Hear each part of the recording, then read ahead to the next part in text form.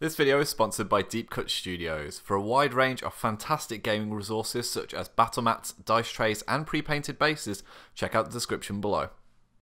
Hi guys and welcome back to Team G Productions. My name is Tom and in this tabletop tutorial I'm going to show you how to play Malifaux, which is a steampunk skirmish game published by Wyrd Games. Now Malifaux is particularly famous for eschewing the traditional dice mechanic and replacing it with what is known as a fate deck, which is almost like a standard poker deck where you take advantage of the jokers and the suits that come with in order to make sure that your attacks go through and you achieve what you want to achieve, rather than just relying on a random dice roll.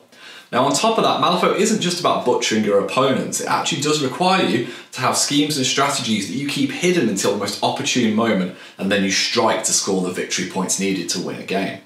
Now everything that you need to play Malifaux is available for free for you to access, such as the rulebook and the excellent companion app that goes with it. I will put links in the description for anything that I think will be useful for new players, but this video is designed to be an accompaniment to that rulebook. So if you've got it on hand, that'll be really useful, but this is for those who visually want to see how the game plays out.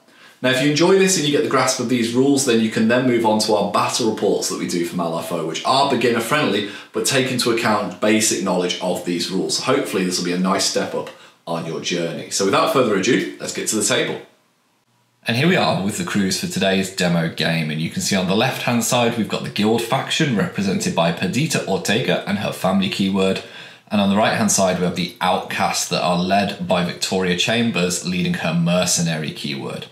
And yeah, hiring factions in Malifaux is pretty straightforward once you've got the knack for the basics, and the main thing I can recommend for this is to use the app. It has both like a tablet and phone version and a desktop version. It's completely free and you can play around looking at all the cards, looking at the costs of models and work it out from there. But the short version is essentially you start with a leader. So for example, Perdita here, they usually come with a totem and those models are free. And then you build a crew using either the keyword or models from the faction. It's usually a bit cheaper to hire from your own keyword and usually a bit more synergist. But if you want to go outside of your keyword and stay within your faction, you can. Now most Malifaux games are about 50 soul stones, and you spend your soul stones to pay for characters, and any that you have left over you can use for particular in-game effects that I'll be showing you. Both of these crews sit at about 20 soul stones, but I've left them to go up to about 23, so they have 3 each to demonstrate their abilities. But this is a small crew that's designed for a quick demo game. Now, as you might see, the aesthetic for these two crews is very kind of steampunky Wild West, but rest assured, if you've got different tastes, there are things like, you know, sentient teddy bears, giant Cthulhu monsters, there are gremlins and goblins, there are steam-powered arachnids. There'll definitely be something that can take your fancy, but these guys are particularly good as a demo game because they excel at the base mechanics. Now, there's one interesting thing to note.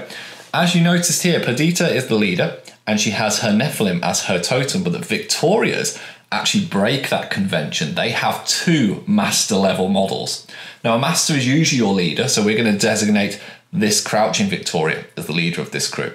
But the other models within these crews fall under different brackets. You can have henchmen, which I'm not including in this demo, who are very strong second in command characters. You can have enforcers that are specific named characters that you can have one of, or you can have minions. Now the really cool thing about Malifaux is minions you can have more than one of, but they're not just rank and file troops. They might have the same profile, but they actually come with different sculpts, such as our 2 Ronin on this outcast faction here. But I'll talk you through how these guys function on the table, so let's go get set up. And here we are then all set up, and you can see Perdita and her guild on the left hand side and the Vix and the Outcasts on the right hand side. Now Malifaux is an alternate activation game, meaning that you have one side go, then the other side, and take it in turns until you've completed all of your activations. It's usually played on a 3x3 board, as you can see here, and it usually goes to 5 turns. Now that is going to be way more than we need for today's video, so I'm just going to be sticking with 3 just to show you the main mechanics. Now, each player goes 5 turns because they are trying to secure VP or victory points, and there are a total of 8 available for each player for the game. Now, the first half of those VP are through something called a strategy. Now, a strategy is an open objective both players have to try and score, and they can score those strategies once per turn on the second turn onwards. So what I mean by that is no points are scored turn 1, you can score on turns 2, 3, 4 and 5, meaning there are 4 points available for it. Now these strategies can be things like kill a member of the opposing team, grab a specific marker, get to a specific position, move a specific item around, and they change each season of gaining grounds that come out from Wyrd Games, which kind of keep it fresh and alive and kind of act as almost like an errata, just in case any crews are particularly strong. Now, the strategy we're going to be using today is super simple. It's going to be called Place Your Markers, and each crew is going to be trying to put down their scheme markers over the halfway line. Now, I'm not going to bother with turn one because essentially it's a lot of movement and positioning and no one can score. So we're going to imagine, as you can see, I've moved the models a little bit out of their deployment. We're going to imagine that we're jumping in straight in turn two, meaning that the game is live. They can score points straight away.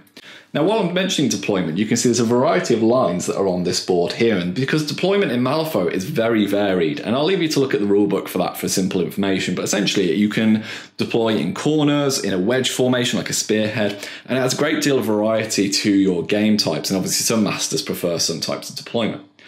Now, the second way that you can score points, i.e. the other four that are available in traditional games, are something called schemes. Now, there's a big pool of schemes that are available, and for each game of Malifaux you play, you will generate a pool of 5 schemes to choose from, and each player will secretly select 2. Now, each scheme comes with a reveal point and an end of game point. And what I mean by that is no one knows what they've got at the start, but when you reveal it, if you've successfully secured it, you'll gain a point. And then if you've done the second part of that scheme, you'll get the second one. And the one we're going to use today is the most straightforward. It's called Assassinate. Now, Assassinate, you will gain a point if you get the opposing master leader to half wounds. So obviously that'll be Perdita and the ponytail Victoria here. And that will be something that you can reveal. Now, we're only going to be using the one today. We're not going to be using 2, and we're definitely not going to be using a pool of 5. But you can imagine kind of faking out the opponent of which schemes you've taken is a good way to try and oppose them, counteracting it. The second part of Assassinate that you can score, which will be at the end of the game, is if you've killed the opposing master. So you can get 1 point for knocking them down to half health. Doesn't matter if they heal up afterwards. If at the end of the turn they've got half health, you get the point. And you get the second point if you've killed the opposing leader as well. So that's going to be the only scheme that we go for, but by all means consolidate our battle reports if you want to have a look at the kind of full pools and how that can be used. So that's all the base information down. We're pretty much ready to go, so we're going to go to the start phase. Okay, and here we are then for the start phase. And the start phase is really straightforward in Malifaux. Essentially, each player draws what we call a control hand of cards. And this is usually 6 cards, but for today's demo, we're just going to be using 4. And these cards are going to be a hand that each character can use to kind of cheat fate or change their luck if their decks go against them. The second thing that we need to do is we also need to calculate something called pass tokens. Now, these are little tokens that look like this, that are designed to stop one player steamrolling the other in terms of activations. So if a player has less models than the opposing side, they gain a pass token. And that means that when their activation comes around, they can spend the pass token just to skip it. And that's to stop someone from always getting the last turn. There are even some crews who take advantage of it as a mechanic. So if you are 2 characters down, you get 2 pass tokens. If you are 3 characters down, you get 3, and onwards and upwards. But nice and easy, we've got 5 for each side, so I don't have to worry about that for this first turn. Finally, we do something called an initiative flip, and this is where both players flip a card to see who goes first. Now, if they flip the card and they don't like it, they can cheat in a card from their control hand, but I'm just going to flip from the top and see how we do. So Perdita and the Guild, they flip a 12, ooh, high card to start with, and the Victorias flip a 10. So the Guild have the opportunity to decide who goes first or second. I think Perdita's going to go first. She's going to take the initiative with her crew. And then the Outcast will be going second. And we'll go into alternate activations as we start this demo. Okay, here we are then. So let's show you the base mechanics of this game. So what better to show you than, moving and attacking, because that's what everyone wants to know straight away. And we're going to use the beautiful Abuela Ortega, the angry granny with the sawn-off shotgun, to demonstrate this. Now, Malifaux models in general have 2 action points, and then something called a quick action available to them, which you'll see, which is a lightning bolt that appears on their cards. The only exception to this are masters who have 3 action points and this quick action, this bonus action on top, because obviously they're the main event, they're a little bit better. So Abuela definitely isn't the leader of our crew like Perdita, so Abuela has got 2 action points and her quick action available. Now, where to find that on the cards? Well, the front of your card tends to have your general statistics and information about your character. So you've got their base statistics, such as their defense, their willpower, their movement speed, and their size. their wounds, and something called abilities, which kind of give their personality and feel. Now, this stuff is always on, so this tends to be the face of the card that you have up facing you most of the time, until they choose to activate, and then you flip it over and you use this side. And you can see Abuela's card is split into two subheadings, attack actions and tactical actions. You can see that lightning symbol there, showing that this is a quick or bonus action that she can use for free. Now, an attack action is usually something your opponent will resist. A tactical action is usually something you do for yourself that you don't have to worry about resisting for. So let's start with the basics. Abuela is going to take a walk action, the foundation of any skirmish game, and Abuela is just going to move her 4 inches to this position here. Now, there are a variety of different move actions in Malifaux. The walk specifically tends to be something you do in your activation, and you can't do it if you're being engaged by the opponent, which we'll explain a little bit later. But there are other kind of movement mechanics like pushes or moves, as they're called as well, on top, and they tend to be things that you tell other models to do. But for now, walk, just move your inches, nice and easy. The next thing we're going to do is probably the most complex part of this tutorial. If you nail this and you see me repeat it a couple of times, you'll have the rest of this down pat. So we are going to try and attack. And this is going to cause something called an opposed duel, because Abuela is going to fire her sawn-off shotgun at Victoria Chambers, Vic's number 2, who's jumping in the air there. You can see, she can probably already see the shotgun shell coming her way.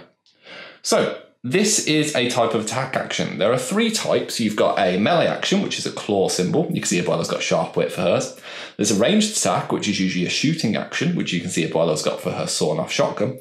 And there are also attacks that don't have a profile symbol next to them, meaning they can be done in close range and far range. You don't need to worry about any additional rules. Now, for shooting actions or ranged actions, there are some limitations. If Abuela was engaged by an enemy, she wouldn't be able to shoot someone else or shoot in general, actually. If there were terrain in the way, that would also be a problem. But we're going to come on to that a little bit later. Let's start with the basic card mechanics. So first of all, we range up, and you can see that Abuela's sawn-off shotgun has got 6 inches next to the gun symbol, meaning she can shoot up to 6 inches away, so she's perfectly in range. She then needs to make sure she's got line of sight to her target, and you measure that in straight lines from model edge to model edge. We check to see if there's anything of any particular height in the way. So both these models are what we call height 2. There's no big terrain in the way to block line of sight. There's no other models in the way. So we're just going to go straight up with the next part, which is Abuela's statistics. So you can see 6-inch range, stat 5, and you've got resist by defense. This means that Abuela is going to flip a card in a minute, and she is going to add her stat of 5 to it. And Victoria will oppose this by flipping a card and adding her defensive stat to it, which is a 6. Victoria's got pretty damn good defense that she has available to her. So let's get to it then. So Abuela is going to flip a card from her fate deck. She flips a 9. That's not bad at all. So that brings her total currently with her stat 5 up to 14. Victoria Chambers, she flips a 2. That's not as good, is it really? Leaving her on a total of 8. At the moment, Abuela is winning. Now, at this point, both characters could choose to cheat in a card from their hand. So for reference, Abuela has drawn these cards for this turn, or the guild have available to each of their models. And if there's an opposed duel, you usually can cheat unless you're at something called a negative flip, and I'll explain what that means in a second. We'll come on to cheating in a moment. We'll go with these statistics and we'll see how we do. So Abuela, final total of 14. Victoria, final total of 8. So Abuela has been successful with her attacks. So we now need to decide how we're going to do damage. And this is basically done with something called an accuracy modifier. And this is the complex bit that I was on about. Essentially, the difference between your final duel totals denotes how accurate the attack is. If you both end up on the exact same total, then the attack will not be very accurate, meaning you will actually flip multiple cards and pick the lowest result for damage. And we call this a negative flip. If it's actually matched, we call it a double negative flip, because essentially you flip 3 cards and you pick the lowest. If there is the difference of 1 to 5 between your duel totals, it's a negative flip. You flip 2 cards and you choose the lowest. If there's a difference between 6 and 10, which there is, difference of 6 here, you just flip a card. It's a straight flip and you are good with that. And you are able to cheat in a stronger card from your hand if you want to. And if you absolutely hammer them, let's say if there's a difference of 10 or more, you actually get a positive flip where you flip 2 cards and pick the highest instead. Now, like I said, this is a fair bit of information and you'll just see this repeated through the tutorial and it'll start to make sense. But the short version of this, Abuela has beaten Victoria by 6, adding a stat of 5 to 9 compared to Victoria's stat of 6 added to her 2. So 14 to 8, difference of 6. So Abuela is just going to flip one card from the deck and see what she gets. And she flips a 4. Now, this isn't 4 damage. Actually, the symbol we need to pay attention to here is the little pip that comes underneath. Now, depending on the fate deck you've got, the beginners ones tend to have really nice, clear symbol like weak here. Other ones tend to have these little pips. Now, on Abuela's shotgun profile, you can see underneath where it says the name of it, it says target suffers 2/3/4 damage. A single pip, i.e. a 1 to 5, is a weak card. That would be the first profile. A double pip or a 6 till 10 would be a moderate damage. That would be the second profile.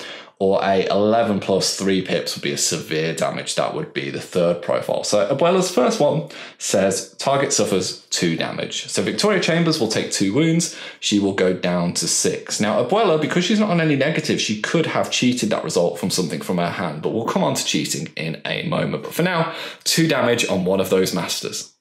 Well, if a granny shooting your sister in the face isn't a wake-up call, I don't know what is. So we're going to go with Vanessa Chambers of the Outcasts now.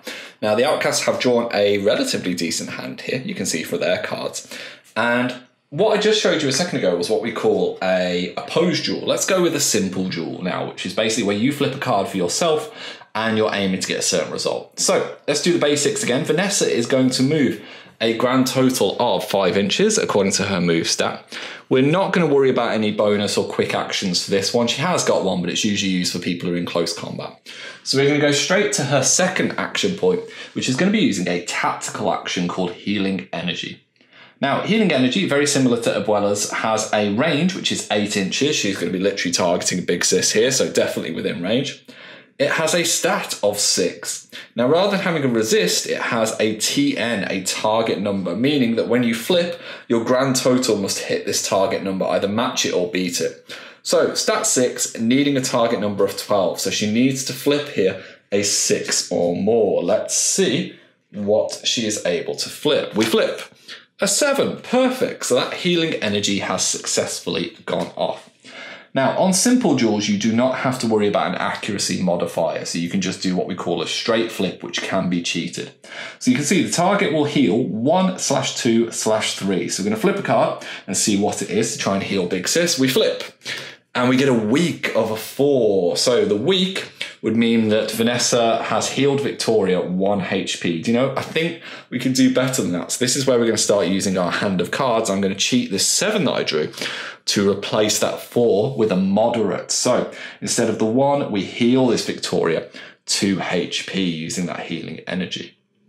Now, the eagle-eyed of you might have seen that there is a book symbol and the words Healing Burst underneath. Now, that is something called a trigger. Do not worry, I will come on to that when we go on to turn 2. But for now, Big Sis is all patched up. Okay, so I literally turn around for 2 seconds and Papa Loco has managed to set himself on fire. I don't know how, but it's a handy opportunity. We're going to use this as a learning opportunity. So another thing that you are able to do in this game as a general action is something called assist. And this is really valuable because there are a variety of status conditions that exist in the game, such as poison, burning, staggered, stunned.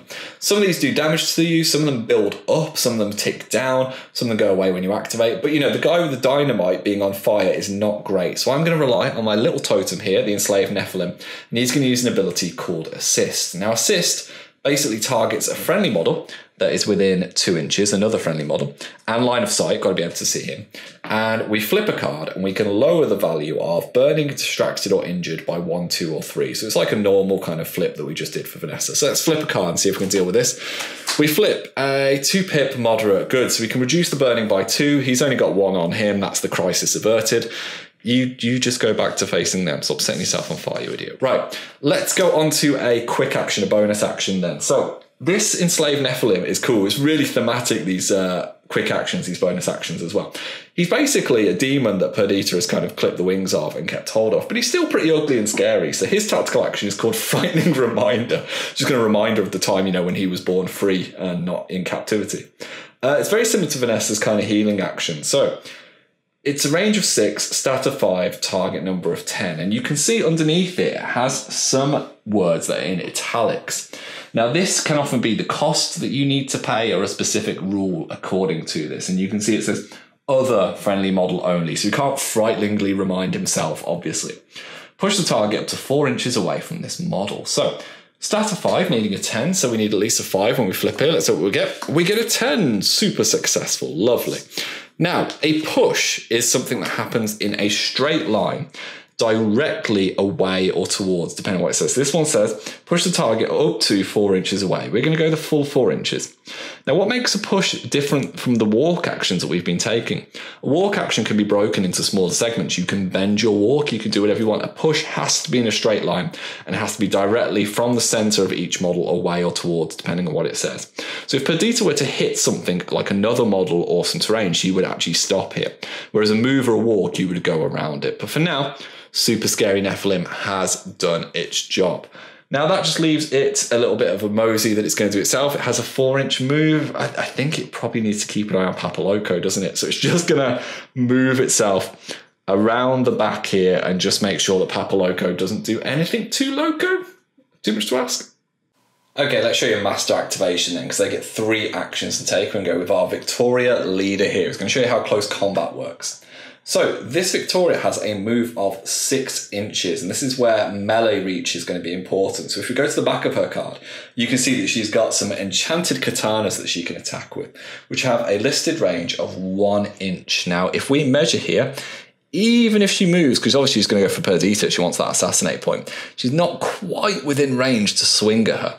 So what Victoria is going to do instead, for her first action, she is going to move into a position where she can get stuck into Perdita.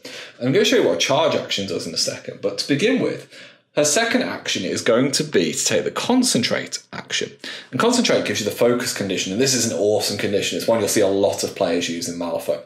Focus basically gives you a positive flip to the duel that you want to use it on. So it can be defensive or attacking. If you use it for attacking, you also get a positive on the damage flip, which can be really useful, so it adds a plus. And positive and negative flips cancel each other out. So if Victoria gets a negative flip here, and the positive goes through from the focus, she can kind of nullify them. So we'll see what happens as we flip. So she's going to declare what we call a charge. Now a charge is a push up to your movement in inches, followed by a close combat attack, and that all counts as 1 action. So you can't bend around things, obviously you have to go in a straight line, but Victoria is basically going to charge to anywhere within 1 inch, so she's going to go to there, into Perdita. And she's going to spend her focus, because I'm going to show you exactly how this works with this positive flip. So, let's go with Victoria first. She's going to flip 1 with her katana and then a 10. That's a lot better. Perdita is resisting this stat 7 attack with her defense of 6. She flips 5. So Perdita's not great at the moment. She's on a total of 11. Victoria's on a total of 17. So you can see that focus really helped flipping 2 cards. Otherwise she would have been losing this duel. Now, I think now is probably a good time for Perdita to potentially cheat in a card here. So Perdita is going to cheat in an 11. Now, whoever is losing the duel cheats first. So Victoria could, so Perdita's gone up to 17 now to match Victoria. Victoria could cheat in her own 11 here now that she's seen what Perdita's going to do. But I think that's going to be okay for now. We're going to let it slide because we've got what we call a double negative flip here, because the accuracy modifier is the difference of 0 between their 2 results. So this ordinarily would lead us to flip 3 cards and pick the lowest for Victoria on her damage track of 3, 4 and 6. But because we used a focus, our damage also gets a positive added to it. So rather than it being a double negative, it's just a single negative. Hopefully this is making sense. So Victoria is going to flip 2 cards and pick the lowest. So let's see what damage she flips. She flips a severe, that's looking good, and a moderate, that's not bad at all. So Victoria has got a moderate stat of 4 damage. So because it's a negative, we have to pick the lowest. We can't cheat anything here on a negative flip. But 4 damage on Perdita is really tasty. It knocks her from 12 all the way down to 8, and I think that's a pretty strong attack. So no bonus actions for Victoria, but that's showing you how charging and focus works. So this has been a sensible move from the Victoria to try and tie up the gunslingers in this crew, because as we've said, for this, if you're tied up in close combat, you can't ordinarily shoot. Now, when we come on to the next turn, we'll show you how the Ortegas can get around this. But we're going to go with Santiago here, and he's going to try and deal with the imminent problem, because this is leader-on-leader action, so if we can get some damage off, it'll help. So he's going to move. He's got a move of 5 inches. He's not going to go that far. He's just going to go straight in front of the Nephilim here. And he is going to try and blast a shot into that Victoria with his custom Peacebringer, which has a 12-inch range and a stat of 6, resisted by Victoria's defense of a 6. However, he is shooting into close combat, which is a bit of a problem because he might accidentally shoot a friend. So he has to be really careful with his shot. And this is represented by something called the friendly fire rule in Malifaux. Really simple. If you are shooting into combat, you gain a negative flip to your duel, meaning Santiago is going to be flipping 2 cards and picking the lowest versus Victoria just flipping the 1 on her defense. So let's go with Santiago then. Stat 6, he flips a 8, that's not too bad, and a 2. So the 2 will replace the 8. So his total is currently 8 in general with his stat of 6. Victoria has got a defense of 6. Let's see what she flips. She flips a 3. It's not great, but it takes her up to 9. Now, this is a problem for Santiago because he does have better cards in his hand that he could cheat in to get 1 up on Victoria as he's currently losing. But you cannot cheat negative flips, meaning that Santiago's total of 8 will just stay that way and he'll just have to cut his losses and not be able to help his big sis there by blasting away. That being said, Santiago does have other means at his disposal. He is disposal. He's a man of many talents. So he's going to use his bonus action called I've Got Your Back. Now he targets a friendly model, as you can see. An other engaged friendly model is the cost of this. Within 6 inches, which we are just about with it. And it says the target is placed into base contact with this model. So this is a different type of movement mechanic. This is placing, where you can just basically pick a model up and put it down within range. So it has a stat of 6 and it has a target number of 10, meaning Santiago will need a 4 here. Let's hope he flips better. He flips a 7. That is good stuff. So he has targeted Perdita. He can pick her up and place her, I'm sorry, struggling with that word today, place her into base contacts. They're just going to go back to back because that's totally badass in their leather gear. And that's Santiago done. Couldn't shoot the Vic, but he's managed to pull Perdita out, and maybe other people can now blast out Victoria now she's not in combat. So we've seen a fair bit of bloodshed so far, so let's go actually score some kind of strategy points, because, you know, there's points to be scored. We need to put markers down over this halfway line, and the Ronin has remembered to do this. So she's going to step up. The Ronin has got a move of 5 inches. She's not going to go the full 5 inches. I think she's going to walk to here, and she's going to take what is called the interact action. Now, the interact action is kind of your catch-all phrase for doing some of these strategy requirements. So any model in the game that is significant, i.e. doesn't have the insignificant rule, basically, can interact to put down a scheme marker. Now, markers are usually 30mm tokens that you can usually walk on unless they have different rules. So you can get different traps and things that are a little bit bigger, or you can even put down like ice pillars, some of the characters, which are absolutely amazing. The interact action is quite cool. The fact that you can put down these markers, or you can interact defusing bombs and things like that, depending on what you're required to do. But it does have some limits. You cannot interact when you are engaged, unless you have a special rule that allows you to. And you cannot interact if you have disengaged that turn. That means kind of ran away from an enemy model, which I'll show you in a moment. But the Ronin didn't have to worry about this. She just skulks over the halfway line and she puts down that token, hoping to score her side a point this turn.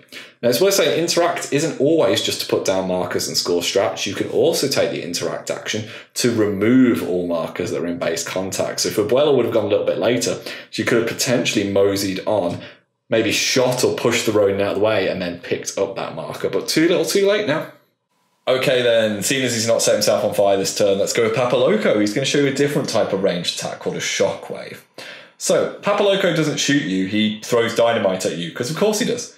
He's going to use his throw dynamite ability, which is a ranged attack, so again he has to make sure he's not engaged. It's got an 8-inch range and it's got a stat of 6. Now, rather than being resisted, you can see it's got a TN, it's got a target number of 12. And underneath it says Shockwave 2, Move 13, Damage 3. So I'll show you how this works. He's got an 8-inch range for this attack, and he puts down a shockwave marker. And he's going to go for the leader, because obviously we want those points. So he's going to chuck his shockwave. Let's chuck it here. So it has to be within line of sight, and has to be within the range. That definitely is. He's then got to see if he can match that target number test. So stat of 6 needing a 12. So we want at least a 6 here. Let's see what he flips. He flips. Oh, Loco, you no good. He flips a 2. Let's cheat one of our cards from our hand. So in our hand, we've got 3, a 5, and an 8. Let's cheat that 8 in to make sure that it is successful. So this has been a successful attack, which is really good. But rather than having a damage profile, and rather than having a accuracy modifier, for want of a better word, we actually follow what the shockwave says. So it says shockwave 2, which basically means that any models that are within 2 inches of this shockwave, which luckily is just this Victoria, then have to take a duel. So it says move 13, otherwise they will take 3 damage. So the Victoria is going to have to take a movement duel. Now, if you remember, she is a movement of 6, so she's going to see if she is able to beat this duel total. She flips an 8, so her move of 6 added to the 8 definitely beats that 13. That would be the target number for that, so she does not sustain any damage. Shockwaves are a really good way of hitting a big group of enemies and forcing your opponent to maybe cheat in cars to protect them, and you'll see some crews take advantage. It's a specific type of attack that we call a pulse, which is basically an area damage that goes off and is then gone. The alternative version is an aura, and an aura is always on. And you can see pulses and auras that are shown with different symbols on the cards. A pulse is usually a person with a hollowed out circle. An aura is a coloured in one, and we'll show you some of those in turn 2. But for now, his shockwave has gone off. The dynamite has gone. Let's just presume the Vic has done an amazing combat roll to get out of the way. So Loco's quite frustrated with that, as you can expect. So he is going to barrel in now to combat. Now, he's not going to go into the Vic. He's going to decide to go and deal with this Ronin over here. So he's going to declare a charge. And Papaloco has a move of 5 inches, so he can push up to 5 inches. And he's got a 0-inch range on his frantic flailing, so he's got to get into base-to-base contact. And he is conveniently just within 5 inches. So he's going to charge this Ronin and get stuck into combat. So Frantic Flailing is a stat of 5. It has an inbuilt ram, but we'll talk about that from turn 2 onwards. So for now, it's just stat 5, and it is resisted by the Ronin's defense, who's also on a 5. So let's see how they do. Papaloco flips a 3, and the Ronin flips a 2. So at the moment, the Ronin is on 7 and Papaloco is on 8, meaning that the Ronin would be the one who can cheat first if she wants to. And I think she is. She's going to cheat in that 9 from her hand to go up to 14. And this is where your control hand is really important, because Papaloco is only left with a 3 and a 5, meaning that he is unable to try and out-cheat her. So his attack action fails, i.e. nothing happens here. Disappointing for the Crazy Man. So yeah, being in close combat with the Crazy Man is definitely not where the Ronin wants to be. Now, she can't just walk away because she's being engaged by him. So she's going to do something called the disengage action. Now, disengage is an ability to kind of get yourself out of trouble. So one enemy that's targeting you may take a close combat attack against you. So Papaloco is going to use the same attack he did before, stat 5 versus the Ronin's defense. You can't declare triggers on this, which is something I'll talk about in turn 2. But essentially, if the defending model is successful, the Ronin, it can push up to its move in inches away. If the attacking model is successful, you still do the same positive and negative flip modifiers, but rather than doing damage, you reduce that push by 2, 4, or 6 inches, depending on if it's moderate, severe, or weak. So we'll see how they do. So as we said, Papaloco, stat 5 versus the Ronin's defense of 5. The Ronin flips a 10, not bad, so total of 15. Papaloco flips a 1, pathetic. And as we've seen, he's not got anything in his hand to cheat. So the Ronin has been victorious here and is able to push her move away from Papaloco. But let's say she would have lost that. Again, we would have used the accuracy modifier. Papaloco would have flipped as if he was doing damage, but his moderate, weak, severe would have been 2, 4, 6 inches reduced. So actually, if she only had a move of 5, which she does, and he managed to flip a severe on it, she wouldn't actually be able to push away. But she's been very lucky so for now. Now, she's more concerned with, again, being charged by Papaloco. So I think for a second action, she's simply just going to walk herself behind these barrels here and get an appraisal of the situation. Right, time for the Guildmaster to step up to the plate. Perdita Ortega, and she is deadly with her custom Peacebringer. So she's going to go straight away, and she's going to start shooting. So her custom Peacebringer is a 12-inch range, is a stat 7, it is resisted by people's defense. So she is going to target the Ronin that's just selfishly ran away from Papaloco. So well within range, and she's going to declare an attack. However, this is where cover is going to come into play, because the Ronin quite sensibly hid behind some barrels. So, solid objects within Malifaux have a height value. So these barrels are height 1, because they're about half the height of a person. This would be height 2, and we've got some big features like this rock over here that would be kind of height 3 or 4.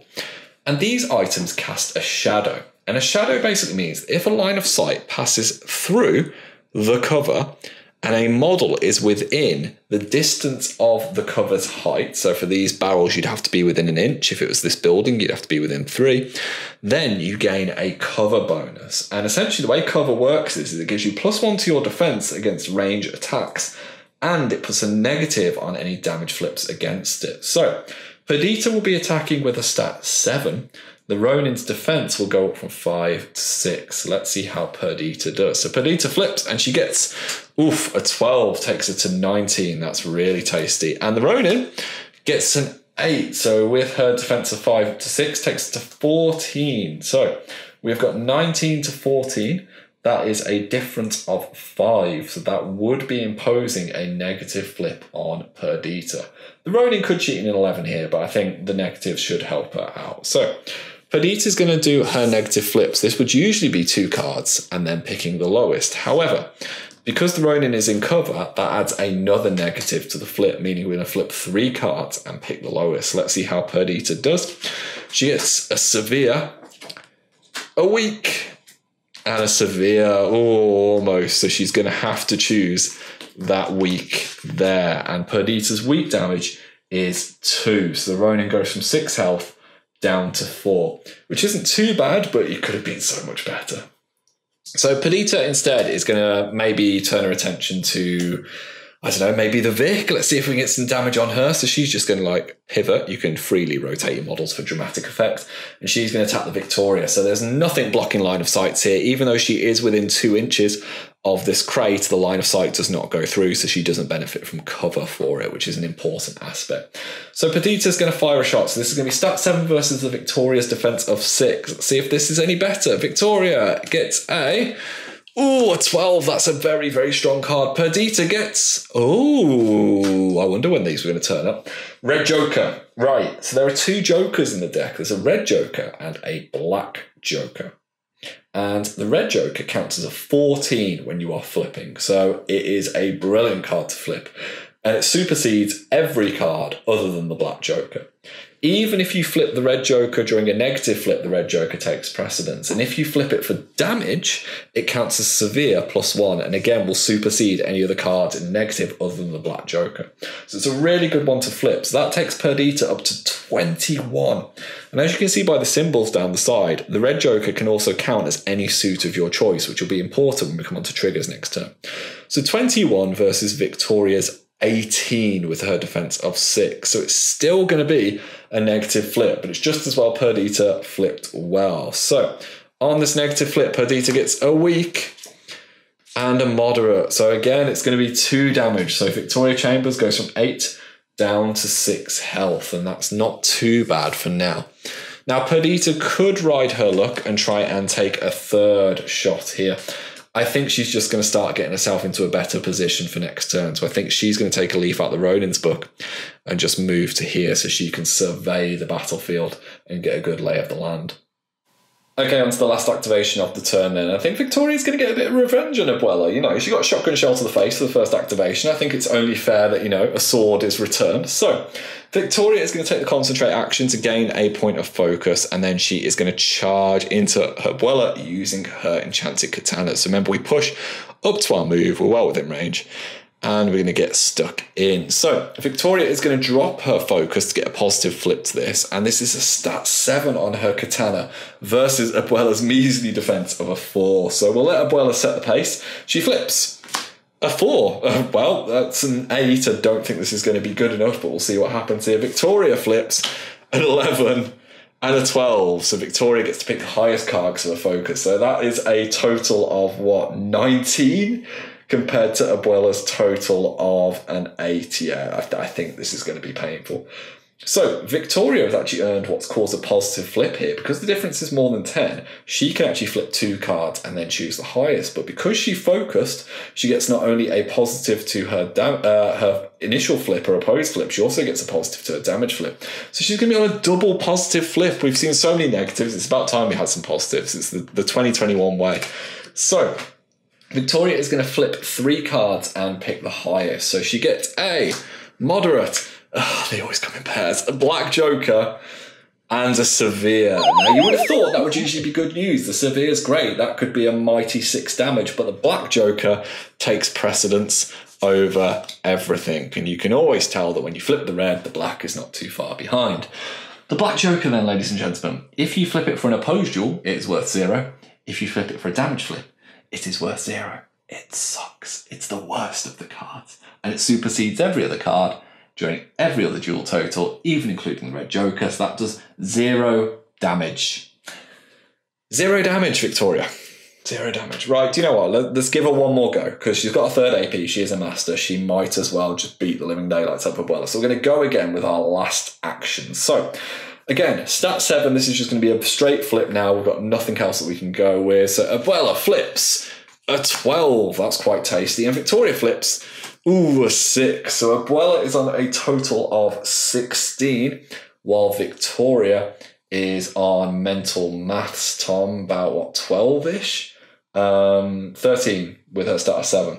So Victoria's going to need to cheat here, I think, and she's going to cheat in that 11 that we've been keeping hold of to go to an 18. So 16 to 18, difference of 2. This will be a negative flip for the Victoria's damage. So we're going to flip 2 cards and pick the lowest. But we know it's not the black joker, which is good. So let's see what it is. So we get a severe and a moderate. So the negative flip means we have to choose the lowest one, which is the moderate damage. So Victoria, that's 4 damage, which knocks Abuela from 5 all the way down to 1 health, which is putting her in a lot of peril as we bring an end to this first turn. And so with the activation phase all done, that brings us to the end phase of this first turn. And usually this would be where we could resolve any effects or statuses that would finish at the end of the turn. We've got nothing that actually we need to worry about here, so we can go straight to the next part, which is scoring VP. So with our strategy of putting down our scheme markers, we can see that Ronin has been able to secure the Victoria's 1 victory point. Now, both leaders of the crews, the Ponytail Vix and Perdita, are above their half health, so we're not seeing any assassinate yet. But 1 or 2 more hits and those guys could definitely secure those points for that turn. So currently it's 1-0 in favour of the Outcasts. Now, the last thing we need to do in the end phase is we need to take our discard piles and our remaining fate deck and shuffle them together. So I'm going to give those a shuffle off camera, and then we'll draw our new hands, which I'll explain for start phase of turn 2. And here we are then for the start phase of turn 2. And now for this turn, I'm going to show you 3 new major mechanics. We're going to look at the use of soul stones that you might remember from the start. We're going to look at the use of abilities, which are the skills that are on the front of player cards. And we're going to use triggers, which is perhaps the most kind of flavourful part of attack actions. So to start with, in start phase, we discard any cards that we have remaining in our hand that we don't want to keep. So for example, we have Perdita's crew, they have this 5 and this 3. That's not going to do them much good, so they're going to discard that. Now, if you had a 13 or something left, you could keep hold of it. And then what you do is you draw cards back up to your maximum total for your control hand. So remember, normally that would be 6 cards, but today we're going to do 4. So let's just do Perdita's. She has managed to draw these 4 cards. Black Joker, so it's good to have that in our hands so we know we can't flip it. A 3, a 1 and a 6. Now they're quite low cards. So one thing that you can do with your soul stones, the first thing I'm going to show you, is when you draw your cards in the start phase, you may spend a soul stone to draw an additional 2 more cards, and then you must always discard back down to your control hand. So Perdita is going to draw a 12 and a 4, which gives her a slightly better looking control hand of this. Obviously, we need to discard cards, so let's get rid of our 2 lowest, which is a 3 and a 1. And that means that actually we've got a decent control hand here of knowing that we've got the Black Joker, we've got a 12, and we've got a moderate and a weak there. But it also means we've got 4 low cards that have already been discarded, meaning that we know we're not going to be flipping those unless we get to the end of our deck mid-turn, and then we just have to shuffle everything back in together. We would resolve any effects that need to be resolved, there are none, and then we generate any pass tokens, but again, there are no pass tokens we need to worry about because everyone is on a full cohort. However, you may remember that I mentioned we're going to start using abilities, and the mercenaries of the Outcasts have a really, really cool ability, which is called Battle Tempo. Now, battle tempo takes place in the start phase, and it says during the start phase, this model may push up to 2 inches in any direction, meaning the entirety of this force are able to get themselves moving before the opponent even has the opportunity to activate. So, what I'm going to do is I'm going to flip for the initiative of these 2 crews, and I'm going to do the battle tempo at the same time, just to save time, and then we'll go to the first activation. So the initiative flip then. Let's see what we get. The Victorias flip their red joker. That's not bad at all, is it? And, ooh, not too bad from Perdita, flips a 12. Now, obviously the red joker is pretty amazing. It's not going to be beatable. So it means the Victorias will have initiative for this turn. And I think for those ladies, they are going to choose to go first. So we'll do the battle tempo and we'll go to the first activation of turn 2, which will be the outcasts.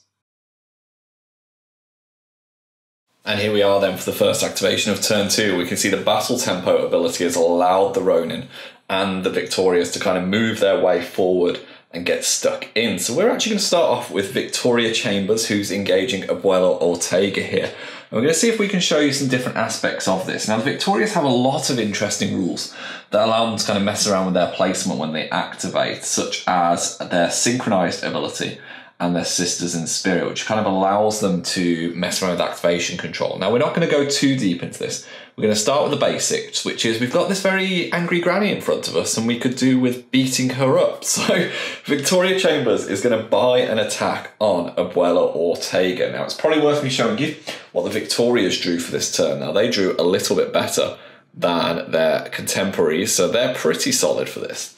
And I'm going to show you a slightly different use of Soul Stones. So, Soulstone users are almost always your master and your henchman, which are like your more attuned people who are able to use these artifacts of power. Now, some minions can use Soulstones, but they have to have a specific ability called attuned. But as we know, this Victoria Chambers is a master. She's going to declare another enchanted katana attack on Abuela Ortega, but she knows full well Abuela's a crafty lady, so she's going to spend one of her Soulstones to give herself a positive to this flip, meaning that she'll be flipping 2 cards and picking up the highest, which is a really good way of kind of utilising some of the benefits of maybe a concentrate action without the full benefits of, getting the damage as well. It's really handy in a pinch if you really need to get that positive off. So Victoria is a stat 7 versus Abuela's defence of 4. Victoria flips a 7 and a 4. It's not bad, but it's not great. Abuela is going to flip a 13. So Abuela is currently leading this with her defense of 4 on 17. Victoria is on a stat of 14. But fortunately, we do have some cards in hand that we can cheat with. So I think Victoria is going to cheat in to a 19. Now, you'll notice this is actually quite convenient. She's flipped some tomes here, and this is where the suits are going to come in. Now, each card in Malifaux has a suit. And the reason for that is it applies to something called triggers. Now, obviously, I said the red joker counts as every suit, the black joker counts as no suit. Everything else is either, as we said at the start, a tome, a mask, a crow, or a... what's the other one going to be? I can't even remember now. A ram. And this will allow you to unlock certain abilities through triggers. So, Victoria is currently succeeding because her stat of 19 is better than Abuela's stat of 17. And if we look at the options underneath, now, as long as you have one of these symbols in your final duel total, you're usually able to declare a trigger. Now, you have to check on the trigger's timing, because some of them will say after you've killed an enemy model or after you are resolving an action. Pretty much all of them have a different timing that you will need to take into account.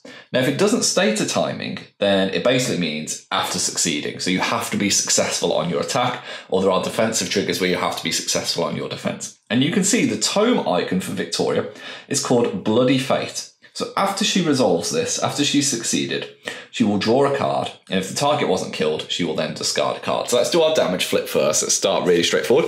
So difference of 2 means Victoria is on a negative flip here. So she's going to flip 2 cards and pick the lowest. However, Abuela Ortega has a really cool ability, which would have helped her last turn if we were playing them, called Hard to Wound, which says damage flips against her suffer a negative. So Victoria will go from a negative flip to a double negative, meaning she'll be flipping 3 cards and picking the lowest. So let's see what she's going to flip. She flips a weak, a moderate, and a moderate. So we will have to take her weak damage off 2. Now, fortunately for Victoria, her weak damage is still incredibly hefty at 3, and Abuela was only sitting on 1 wound, so that will, unfortunately, kill our lovely shotgun-wielding granny.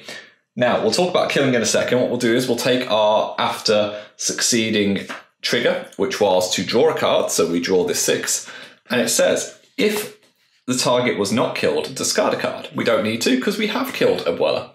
Now, when you get a kill in Malifaux, if you are a living, a beast, or an undead model, you drop something called a corpse token, and this is dropped by the player that was controlling the model that was died, so Abuela's going to drop her lovely, beautiful corpse there. If you're a construct or a machine, you drop something called a scrap marker, and these are useful and these are important for you to have these tokens, because actually some crews rely on utilising corpses and scrap for their own benefits. Now, Victoria Chambers has secured a kill, and this is where the abilities part of the cards really comes in, because Victoria, both of them, and Vanessa have an ability called Into the Fray. After this model kills an enemy model, all friendly models with this ability heal 2. So actually, as we know, this Victoria here took 2 wounds last turn, but all of them will heal 2 HP. Now, you can't go above your health limit, so anything that would take you above that is just ignored, but it means that she's managed to heal her sister by butchering an old lady, which is a little bit awkward when you think about it, but we'll go with it. Second AP then of this master, second action, she is going to probably just walk. She doesn't want to go too far. She's just going to walk to this position here just to size up some of the enemies. Actually, she's going to go a little bit closer because she wants to stay within 2 inches of her twin. And that is so she can use her quick action, which is called the Setting Sun, which is a 2-inch range, and it says other Victoria Chambers only. This model and the target get shielded +1. This is going to introduce you to a new condition called Shielded. Now, what Shielded allows you to do is when you take damage, you may reduce your Shielded by 1 to reduce the damage by 1. So it's a really handy ability to have. And then we've got 1 action point left for Victoria, even though she's been on an absolute rampage. Let's play it really simple. We're going to put down another scheme marker to try and make sure we've secured the point for this turn. Now, remember what I said about interacts?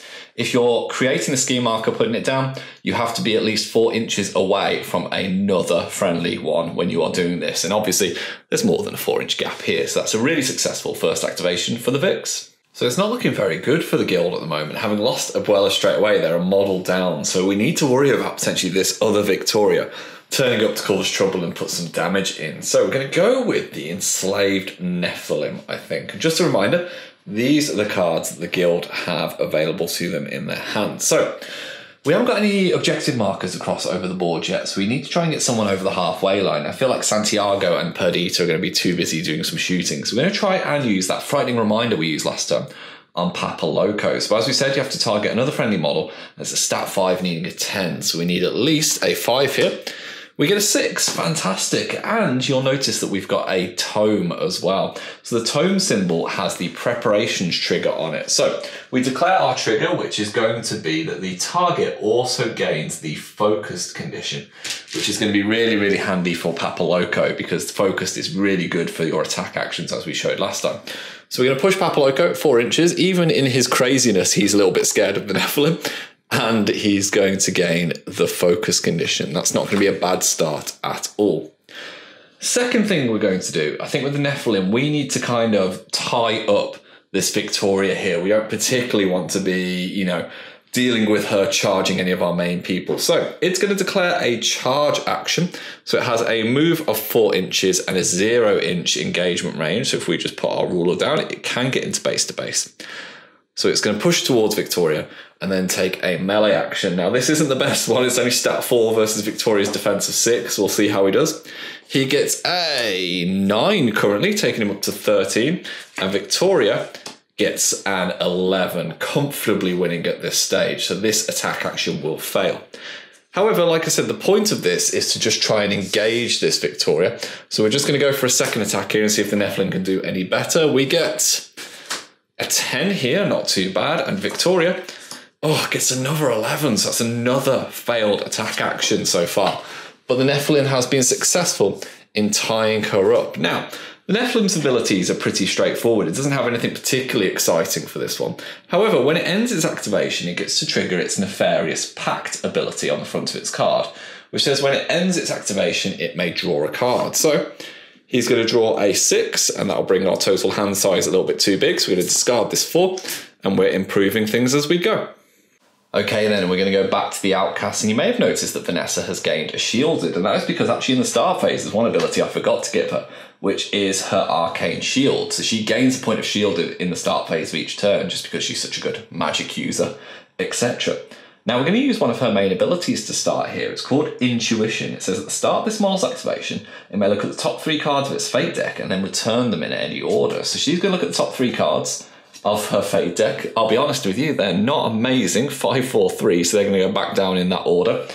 And she's going to try and attack Perdita now because I want to show off how defensive triggers can work and another use for Soulstone. So I'm going to use the Arcane Staff attack to attack Perdita. Now Perdita is in cover, she is within an inch of this, it's 12-inch range shooting attack, and it is targeting her defense. Now an interesting thing to point out is actually, if you're targeting a model in cover with a willpower attack, remember most of the attacks in this tutorial focus on defense, but you can attack willpower, they don't actually get the +1 bonus, it just puts the normal negative on the damage. However, this is going against Perdita's defense. This is a stat 6 attack, but it'll go against Perdita's defense of 6, which will go up to 7. So it's not going to be great here for Vanessa.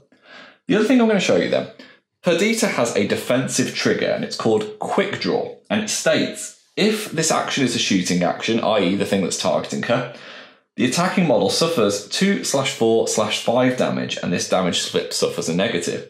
Now it doesn't tell us anything about the timing, so it means that Perdita must succeed in beating Vanessa's action here, but we can spend a Soulstone to add any suit that we want to the next flip. So because that defensive trigger says it has to be on her defense with a mask, I'm going to spend a Soulstone for Perdita to be able to add a mask to her next suit because she's a master, so she can spend those abilities. So let's see how they do.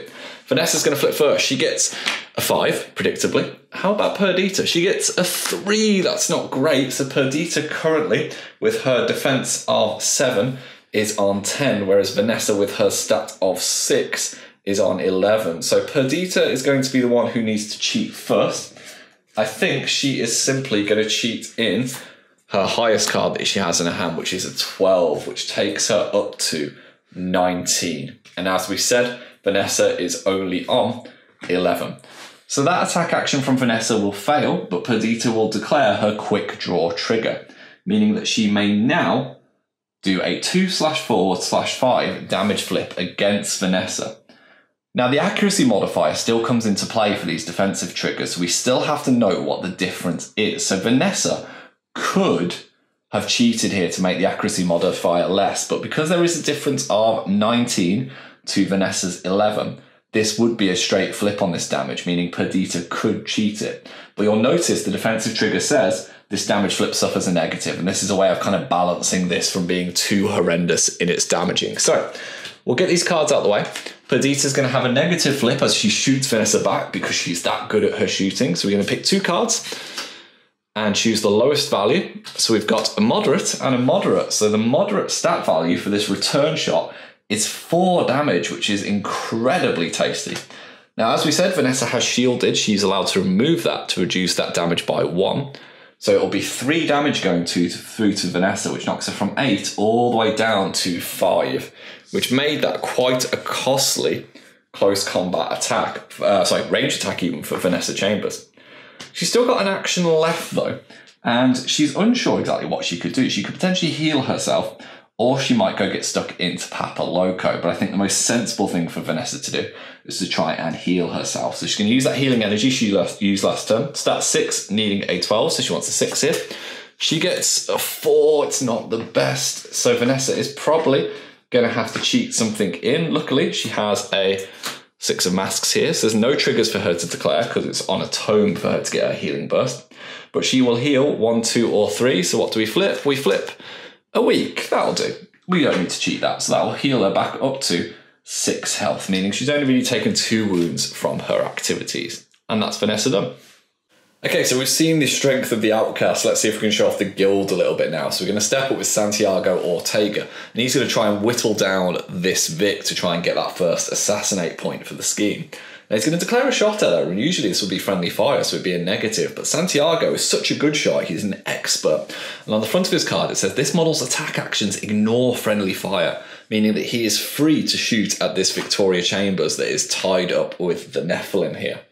So this is going to be his custom Peacebringer attack, which is a stat 6, which will target Victoria's defense. But the really cool thing about Santiago, if you look underneath the attack, it has a trigger on every single suit, meaning that whatever he flips, as long as he wins the duel, he's going to be able to do something cool. So Santiago is going to go first. He is going to flip a stat 6 versus Victoria's defense. That takes him up to 17 with that 11. That's not bad. And Victoria, flips a 1. That is not very good for Victoria. So currently there's a huge difference. There is 17 to 7, meaning that this would be a straight flip for Santiago. So Victoria is looking at this and she's going to cheat in from her hand a 7 to take herself up to 13, meaning that this will be a negative flip for Santiago as he attacks. However, we do need to declare triggers before we make a damage flip. Victoria doesn't have anything cool on her defense like Perdita does, but Santiago has flipped a ram, so he is going to declare the critical strike trigger, which says, when resolving, the target suffers +1 damage for each ram in the action's final duel total, up to a maximum of 2. Now you might be wondering, well, where would the second one come from? And that is because some models might have a ram built into their stat, or they might be a master who can stone for a ram to get the 2. So anyway, this is going to be a negative flip on Santiago's part to try and see if he can damage Victoria. He's got a 2-4-5 damage track, so he gets a moderate and another moderate. That's not bad at all. So this would be 4 damage, but because of the critical strike trigger, it goes up to 5, which is going to be incredibly painful for Victoria at only 8 health. So she has some options here. Let's get these cards out of the way. First things first, we've got 5 damage going through, so we know we can get rid of the shielded to knock it down to 4. The next thing we're going to do is show you what else you can use Soul Stones for. So Soul Stone users can use a Soul Stone to reduce the damage that they are about to take. And what that means is they flip a card, which they cannot cheat, and it will reduce it by 1, 2, or 3 damage, depending on if it's weak, moderate, or severe. So currently she's reduced 1 with the shielding, so that 4 that went up to 5 has gone back down to 4. She's then going to reduce it further by a weak of 1. So she will take 3 damage from this action. So it's still been pretty hefty, but it's not knocked her down to half health as Santiago was helping. But fortunately, Santiago has another AP. He's going to spend a second one. And what he's going to do is he's simply going to shoot into combat again, because why wouldn't you if you were Santiago? So again, we're going to go stat 6 versus Victoria's defense. Santiago flips a 4. It's not the best. Victoria flips a 13, that's much better. And as we know, Santiago doesn't have particularly anything high in his hand to cheat in, so that attack action will fail, unfortunately, for him. That simply leaves a bonus action available, and I think Santiago is going to use his bonus action because you'll be able to see how you can get a little bit of control in this game. He's going to use the challenge ability. Now, challenge is interesting because it not only has a target number, it also has a resist stat, and it's going to target Victoria's willpower, which is a little bit lower than her defense. So challenge is a quick action or a bonus action. It says until the end phase, when this model is killed, the target must discard a card to target any other model than this model with an action. So he could really affect Victoria's ability to deal with that Nephilim that's in base contact with her. So he's going to try and target her. So these stats, stat 6 versus Victoria's defense, but Santiago not only needs to win the duel, but he needs to get to his TN of 13. So he needs a 7 and he needs to beat Victoria. So we'll see what he gets with his stat of 6. Oh, it's not bad at all with an 11. Victoria, with her stat of 5, can only use a moderate here. Now, so Santiago is on a stat of 17, which is going against Victoria's measly stat of 14. So she needs to think very carefully here about whether to cheat, and I think she is, so she doesn't have to get drained. So she's going to cheat in her 13 to go to 18, which means that Santiago's challenge has failed. But a lot of this game is about card drain, and this is what Santiago is succeeding in doing. The last thing we're going to do is something that is unique to the family. On the front of their cards, they have an ability called Aporel, which says after this model ends its activation, which Santiago will be doing, another friendly family model within a 6-inch aura, that's the coloured in symbol of a person, with cost equal to or less, can discard a card to take an action. So Santiago is stood just within 6 inches of Papaloco. So he's going to have Papaloco discard a card. I'm going to discard this 6 that I had in my hand to take an action. And Papaloco, quite simply, is going to take the interact action to place a guild scheme marker in base contact with himself. But that shows how handy these family members are, that they can support each other even when it's not their activations. So let's show you something a little bit different now. We're going to show you how demise abilities work. So Victoria Chambers is going to go the leader variant. She's also going to use the bonus action, the setting sun. So other friendly Victoria Chambers only, this model and the target gains shielded +1. And because shielded is a condition that can go more than once, we get to put 2 on this Victoria. Now shielding does go away at the end of the turn, but it just allows a little bit of extra protection. So we have this really annoying Nephilim in the way, so let's deal with it. Victoria Chambers is going to declare an attack against this enslaved Nephilim. It's going to be a stat 7 versus the Nephilim's defense. So it's not going to be the best of options for it. Victoria is going to flip a 13. She goes big money, and the Nephilim gets a 10. So a total of 14 to Victoria's 20. And I think the Nephilim is probably going to accept its fate here. So the Crow does nothing for Victoria. She can't declare any triggers, and neither can the Nephilim. So she is going to just make a straight flip for her damage, and it is going to be a moderate. So the moderate would be 4 damage normally. The enslaved Nephilim only has 3 health, so she is going to absolutely butcher it and kill it. Now, interestingly, the Nephilim has an ability called Black Blood, and you'll find the Neverborn Nephilim can do this as well. Black Blood says, after this model suffers damage from an action or a trigger, every model within an inch pulse of it can suffer 1 damage. And Victoria would be suffering the damage, which is just as well why she put this shielded on herself, to ensure that that damage doesn't hurt her any more than it should do, because, you know, she doesn't want to be whittling her health down anymore. The Nephilim is removed. It's a dead boy. It has an interesting ability, though, called Demise. Now, Demise triggers when a model is killed. And the Nephilim's one is really simple. It's quite a common one. It's called Demise Expendable, meaning that when it dies, its controller may draw a card. So for Perdita's crew, they have just drawn this 4 to take their hand up. So sometimes even your worst models at least can give some level of benefit. But for Victoria, the main thing is that it's cleared the path.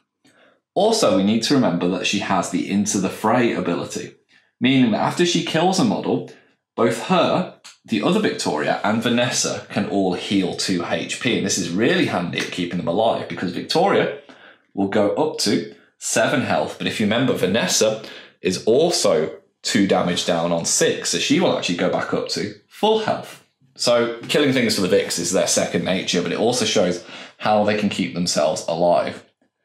Second thing Victoria is going to do for her second action point, well, we don't need to do much scheming, but we can do a fair bit of sticking ourselves in combat. So she's going to declare a charge, she's going to push up to a move, and she's going to attack Santiago Ortega with her katana.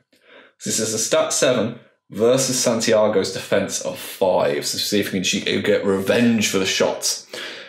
Vic flips a 1. Santiago flips an 11, of course he does. So Santiago is on a total of 16, and Victoria only has a 5 to cheat with, so that attack action will fail. She's got 1 soulstone left, so she could potentially use this soulstone to try and give herself a positive flip on the next action. But I think she wants to keep hold of it just in case there's bad cards. So she's just going to flip again and try and see if she can do another attack. So this is stat 7 versus Santiago's defense. She flips a 3, and Santiago flips a 2. So at the moment, Santiago is losing this duel, and if we remember, he doesn't have the best cards in his hand. So Santiago is going to cheat a 6 to go to 11, and Victoria, looking at this, thinks she needs to get some damage off, so she is going to cheat in her last card, a 5, bear in mind she's stat 7, to take herself to 12. So that will mean that she is on a negative flip against Santiago to try and damage him. Now, Victoria cheating in the 5 does have the Bloody Fate trigger, meaning that she can draw a card, and if the target wasn't killed, she will then discard a card. So we'll see how she does on this negative flip for her damage. She gets a weak, and a weak. She's getting all these weaks, which would be 3 damage going through to Santiago, which knocks him down to 5 health. Bit of revenge there for her. And then, unfortunately, she'll just draw a card, but she'll have to discard it because she has nothing left in her hand. So you can choose whether or not you want to declare the triggers. It depends on what you think is best. For Victoria, she seems to be on a run of weeks there, so it doesn't hurt getting through the deck. to try and see if we can get to some of the nicer cards that are underneath. But there you got to see what Demise abilities do. So we've seen some big activations so far. Let's see if Perdita can match it as a master. So Perdita is particularly good at shooting models that are at full health, and that's because she has an ability on the front of her card which are called Cut Down to Size. When targeting models with maximum health, this model's attack actions receive a positive to their damage flip, so she's really good at kind of reducing the health pools of her enemies. So Perdita's going to go, and the first thing she's going to use is her quick action, which is a really interesting one called Hero's Gamble. It says, discard this model's control hands. If you remember, she had the Black Joker and a 4. It says then, draw a number of cards equal to the number of cards discarded by this action. So she's going to draw a 10 and an 8. And it says, if there are any more enemy models in play than friendly models, draw additional cards equal to the difference. So even though the guild are 2 models down, they can draw 2 more cards. And you can see Perdita has dramatically changed her fortunes by drawing those cards. So next thing she's going to do is she's going to declare an attack action, and she's going to go for Vanessa Chambers because obviously a bit of revenge shooting on shooting here, which seems like the most sensible thing for her to do. Now, Perdita is going to make use of her very last Soul Stone, and what she's going to do with this Soul Stone is she's going to put a mask on her next flip because she wants her quick reflexes trigger, and I'll show you what that does in a second. So she's going to go with her custom Peacebringer attack. It is a stat of 7 over a 12-inch range. Obviously, there's nothing blocking Vanessa here in terms of cover. So Vanessa's defense is a mighty 5, and we will see how she does. So Vanessa flips an 11. Not too bad at all. Perdita, on the other hand, flips a 5. So currently, Perdita is losing. However, we know Vanessa has nothing to cheat with. So Vanessa's total of 16 will say exactly how it is. So Perdita is going to cheat in probably a 12 here, just to make sure that this goes off. So Perdita will go up to 19 for her attack action. Now, this would normally be, as we know, a negative flip because the difference is less than 5. But because Vanessa is at full health, Perdita has the ability now to add a positive to this damage flip. So it means it goes from a negative to a straight flip. So let's see how she does. She flips the Red Joker. Oh, that's going to be absolutely deadly. So the Red Joker is severe damage +1. So that would be 5 up to 6 damage on Vanessa Chambers. Bearing in mind, Perdita has also declared before she makes that flip that she will be using her quick reflexes trigger as well. So 6 damage knocks Vanessa down to 2 health. I'm sure she feels great about that. But Perdita now gets to make use of her quick reflexes trigger, which is to take this action again, targeting a different model, which is what makes Perdita so very, very good when she does this. So Perdita is going to shoot again. She's going to choose to shoot at this Victoria Chambers. And again, as you might expect, Perdita has the expert shot ability, so she can ignore friendly fire. Now, this Victoria isn't at full health, so she's not going to get the positive on the damage flip, but we'll see how she does. This is a stat 7 versus Victoria's defense of 6. So Perdita flips a 1. Victoria flips, a 12. That's not bad at all. So Victoria is on a grand total of 18 with her defense of 6. So what Perdita is going to do is she is going to cheat in a 13 here to go to 20.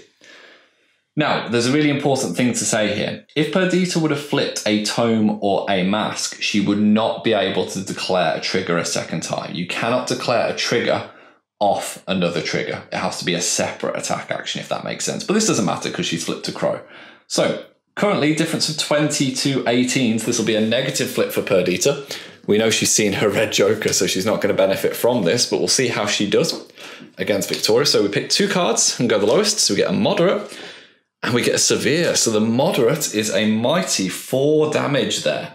And I think Victoria really needs to think about whether she wants to absorb this damage or to take the Soul Stone away to reduce it. But there's one more thing I want to show you with Soul Stone. So Victoria at the moment is just going to take that 4 damage, which puts her down to 3 health, which is not great at all. And bearing in mind, this is just Perdita's first action point. This is how deadly she is when she gets shooting. So Second action point of Perdita, she's going to shoot Vanessa Chambers again because that seems like a sensible thing to do. So she is going to shoot at Vanessa and we're going to see what happens. So Perdita with a stat of 7 flips a 5. Vanessa with a defense of 5 flips an 8. So we've got 13 to 12 at the moment. And I think, yeah, Perdita's probably going to cheat again here because she wants her dead. So she's going to cheat in the 8 of tomes. There's no triggers to declare here, but it just takes her to mental maths 15 as opposed to Vanessa's 13. So Perdita will take the negative flip on the damage again to see if she can eliminate Vanessa. So 2 cards, picking the lowest. We get a severe with Perdita on it, and we get a weak. Now, luckily, a weak for Perdita is 2 damage, which will be enough to kill Vanessa. So we'll place down our corpse marker, and Vanessa is removed, which was an absolutely brutal action from Perdita. Now, we didn't declare any triggers. That's the second action point all done, but you can see Perdita's already trying to see if she can get herself stuck in. So the last thing Perdita's going to do with her action point, she's going to shoot the Ronin. The Ronin's been annoying her all game, so we'll see what she can get away with here. So she's going to use her stat 7 attack against the Ronin. It is in cover, so it will get +1 to its defense. So its defense of 5 will go up to 6. So let's see how we do with Perdita's stat 7 custom Peacebringer. She flips an 11, that's not too bad, and the Ronin flips a 10. So the Ronin is up to 16, whereas Perdita is up to 18 with her stat 7. So again, it's a crow, so no triggers to declare. So we just do the damage flip. So lots of interesting things happen here. So it would start at a negative flip because the damage, the difference was less than 5. Perdita gains a positive flip, which would take it to a straight flip because she's attacking a model with full health. But if you remember, the Ronin is in cover and that puts a negative. So it's a negative flip net total. And we flip a moderate and a weak. So the Ronin will suffer 2 damage here, knocking it from 6 down to 4. And that is going to be it for Perdita's activation. However, you may remember that they have the amazing ability Apporel, which is a discarding of a card from your hand to have a model within 6 inches and line of sight be able to take an action. So she's going to discard a card and she's going to go, hey, Santiago, or Santiago even, why don't you attack that Victoria? Now, that's what Santiago is going to do. You might think it's weird because Santiago doesn't actually have a close combat attack, but on the front of his card, he has an ability called Gunfighter, which says that he can treat any of his shooting actions as having a range of 1 inch, which is really good. So he's going to declare an attack against Victoria. It's going to be using his stat of 6 versus her defense of 6. So let's see how they do. Santiago flips an 8. Victoria flips a 6. So Santiago is currently winning the duel. Now, Victoria is worried here because she's on 3 health and Santiago potentially has a 2, 4, 5 damage attack on this attack action. Now, Santiago does have a crow trigger, which is grudge, which means his target would gain adversary, which he is going to declare because he is winning at the moment. And adversary basically means any attacks get positives. But Victoria is going to show you the last use of a soul stone. She is going to use it to put Santiago's damage flip on a negative, which is the final thing you can do. So he's already on 1 negative flip. She's going to put him on a double negative flip, meaning that he's going to be flipping 3 cards and picking the lowest. And I think Victoria's logic here is basically the hope that he flips a weak, meaning that it'll only be 2 damage rather than anything more beefy. So he flips. There it is, straight away. A weak, and a moderate. So there's nothing really to worry about Victoria. So she takes 2 damage there, and she will gain the adversary condition, which we'll put on in a sec. Right, so we've got a crazy man that's bearing down on this Ronin here, and I think it's going to try and get out of the way, and luckily it has abilities to do that. The Ronin are actually surprisingly speedy when you take advantage of their abilities, because they have one that's called On the Move.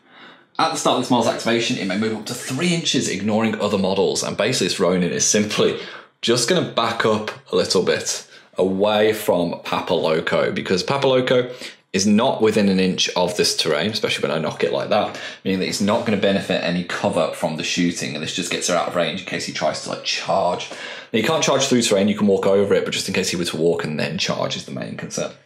So the Ronin's going to buy an attack. She's going to use her Collier Revolver, and this is going to be a stat of 5 versus Papa Loco's defense of 5. So we'll see how they get on here. The Ronin flips a mighty 12, that's not too bad at all. And Papaloco flips a 7. So grand total of 17 for the Ronin. And Papaloco is on 12. So difference of 5 means it's going to be a negative flip here. Let's see how they do. Ronin gets a moderate and a moderate. Tell you what, that's not bad at all. That's going to be 3 damage to Papaloco, which knocks him from his 8 down to 6. I think that was pretty good. Should we do it a second time? So the Ronin's going to attack again. It's going to flip. Oh, a 4, not as good this time. Papaloco flips a 1. It's still good enough for the Ronin. Now it's got nothing on its masks for triggers or anything like that. So again, it's going to be a negative flip difference here. Papaloco's total of 6 versus the Ronin's total of 9. So we'll see how it works now. 2 cards on the lowest. We get a moderate and a weak. So weak of 2 damage, which will knock Papaloco down to 3 health. Now, Papaloco has an interesting ability now. He has something called Grit, and you'll find lots of models have Grit. His is called Grit Hardened. While this model is at half of its maximum health or less, reduce all damage it suffers by +1. Now that won't work for this action that takes him below, but for every future action now, it reduces damage by 1. All right, we're getting into the later turns. You're understanding how this works now, so let's go with the very definition of insanity. Papaloco is going to go. He's going to move himself 5 inches to here, and then he's going to declare a charge at this Ronin that hasn't activated yet. So he can get into base contact because he has 0 inches on his melee.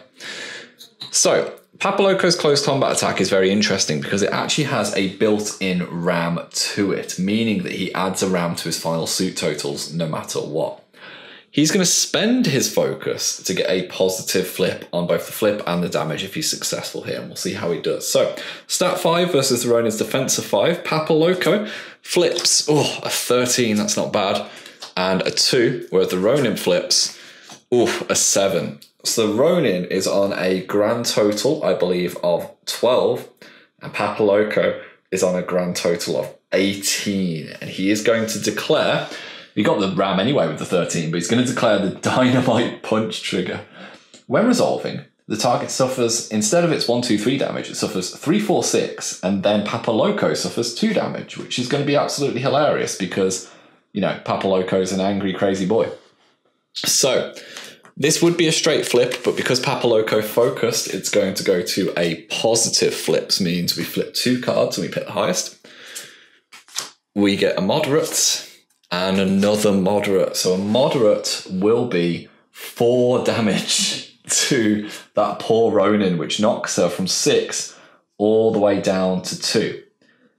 However, Papaloco would now suffer 2 damage from his attack, but if you remember, he has got Grit Hardened, so he tanks a little bit of the dynamite and he takes 1 damage instead of 2, leaving him on a measly 2 health, which I think the Ronin can probably easily deal with in the next activation. But for now, pretty funny explosion. Okay, so the final activation of this absolutely insane turn now, after just getting absolutely smashed by Papaloco, the Ronin is going to go. She's going to use her on the move ability simply to move to here, meaning that she is engaging Papaloco, but she's not being engaged by him, just in case she wants to shoot next turn if this attack doesn't go her way. So it doesn't matter if you're engaging someone, it's only when you are engaged by someone that the problems start to come in. So the Ronin is going to declare an attack. She is going to use her Dato against Papaloco's defense. So it's a stat 5 versus his defense of 5. The Ronin flips a 10 and Papaloco flips a 1. It's not great for Papaloco, is it? So, stat of 5 on both of them. So Papaloco ends on a 6, the Ronin ends on a 15, meaning that this will be a straight flip of 2, 3, 5 damage. Ignoring armor, which Papaloco doesn't have any of, but this will be important to try and see if she can get through that grit ability that he has. So she could do with getting a moderate here with her straight flip, just to make sure that Papaloco doesn't live through it. She flips. A weak. So 2 damage will go down to 1, meaning Papaloco is still on 1 health. But luckily the Ronin has 1 action point left. So she's going to declare another attack and she's going to go against Papaloco's defense again. She flips A 13. God, she really wants him dead. And Papaloco flips 3. So 18 to 8, that is a difference of 10. This will be a straight flip on the damage. And the Ronin gets to declare the reposition trigger, meaning that once this is done, she can move herself up to 3 inches, which is a really good trigger to have available. So straight flip for damage, Papaloco on 1 measly health. She flips a weak, so that would be 2 damage. It's reduced to 1, but that is enough to kill Papaloco. But do not worry, Papaloco lives up to his name. He also has a demise ability, which is one of the best in the game. His demise ability is called Explosive 3. After this model is killed, models within a 2-inch pulse suffer 3 damage. This model does not drop any markers when he's killed, because of course he won't leave a corpse, because he will just explode. So, the Ronin's only on 2 health, so Papaloco here would pulse out 3 damage, and that would be enough to kill her. Except the Ronin is super tough. She has an ability called Hard to Kill. When this model suffers damage, if it is at 2 or more health, which she was at the start, it may not be reduced below 1 health, meaning she just gets taken down to 1 wound. And this is a really common but really good ability that you'll see in the game, that models that are hard to kill, you need to actually knock them down to 1 wound and then do the finishing blow on them. So the Ronin has been successful in killing Papaloco, even though it's cost her pretty much all of her health. And she is simply going to make a move action just around the back of the tree here. And that is the second turn, all done. And here we are at the end of a brutal second turn there. We've seen a lot of people get whittled away. So in the end phase, we clear up any conditions that would go out the end phase, which are these 2 shielded and this adversary. And we check the victory points. So at the moment, we have got 1 guild marker down, but the outcast managed to get a second one down. So both teams will score a point of the strategy for getting a scheme marker down this turn. However, the guild have also managed to reduce the opposing leader, the Ponytail Victoria, below half health. She's well below 1 health. So they will also gain a point for the scheme of Assassinate, meaning currently the score is 2 apiece. Now for this final turn, I think you've pretty much got the hang of the mechanics now that you're ready to go. So I'm just going to flip cards and we'll see what the final result will be. And if anything cool comes up, I can teach you any extra mechanics. So Perdita and Santiago are quite substantially down compared to their opponents. So we'll go to the start phase of the next turn. They are going to generate 2 pass tokens here that they are able to use, but I don't think they're going to want to pass any activations at the risk of getting stabbed.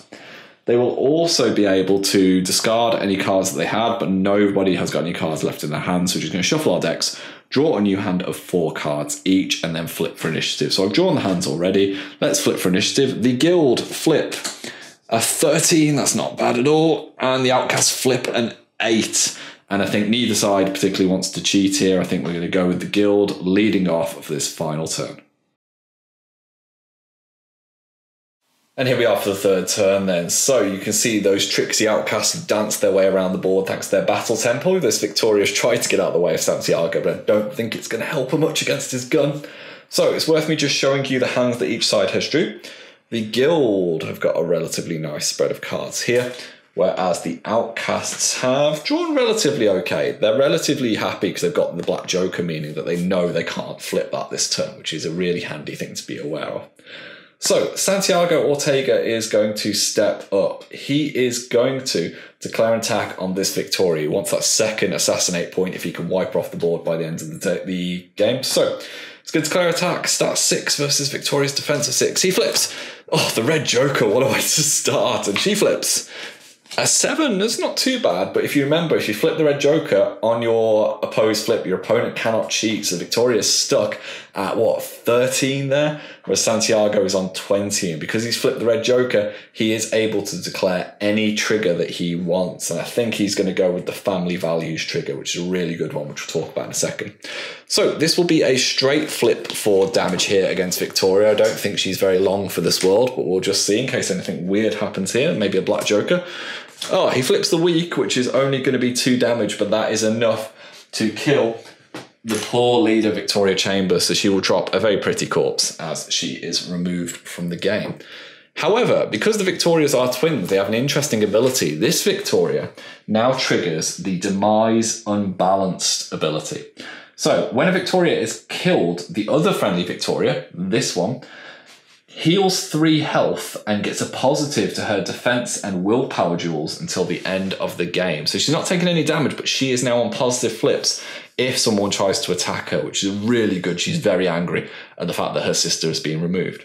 Now, remember, Santiago did declare the trigger. He declared the family values trigger, which allows him to have a friendly model within a 6-inch aura of him draw a card or take the concentrate action. He's just going to ask Perdita to take the concentrate action so she gains a focus. Now, one thing I haven't shown you is actually these guys have a really cool ability called Bravado, which is when they take the concentrate action, they may push 4 inches towards an enemy that's in their line of sight. So Perdita is going to do exactly that because the cover runs parallel to her pushing 4 inches to here, meaning that she's going to be ready to start blasting, I think, as things go. So Santiago still has 1 action point left. So he is going to attempt to shoot this Ronin here by the tree, because I realised one other thing that I can show you is concealing terrain. Some terrain isn't solid, it's concealing. You can hide in it like dense fog or forests or fences.